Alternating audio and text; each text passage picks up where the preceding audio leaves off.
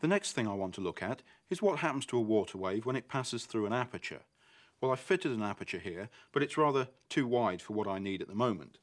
So if I fit these sliding doors, I can make an aperture that's about 3 centimeters across.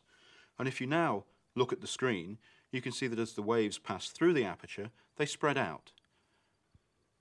This spreading out of a wave as it passes through an aperture is known as diffraction, and it's a property of all types of waves. So what do you think controls how much the wave spreads out?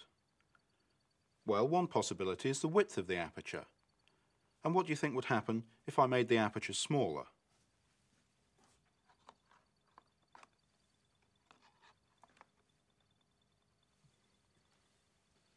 Well, you might be surprised to learn that a narrower aperture leads to more spreading out of the wave, more diffraction. If instead I make the aperture wider, then after it's settled down, you can see that the wave becomes less spread out. The diffraction is less pronounced. And if I were to make the aperture very wide indeed, then there'd be hardly any diffraction.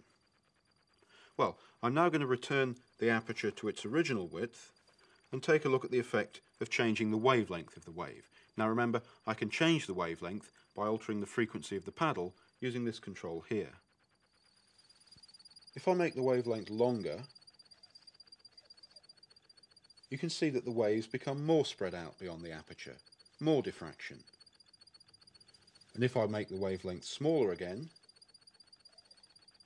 here's where we started, then even shorter wavelength,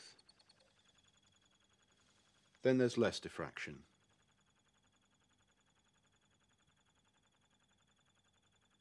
So here are the two separate factors that affect the diffraction of a wave passing through an aperture. The wave spreads out more if the aperture is made narrower, or if the wavelength of the wave is increased. And conversely, it spreads out less with a wider aperture or a shorter wavelength.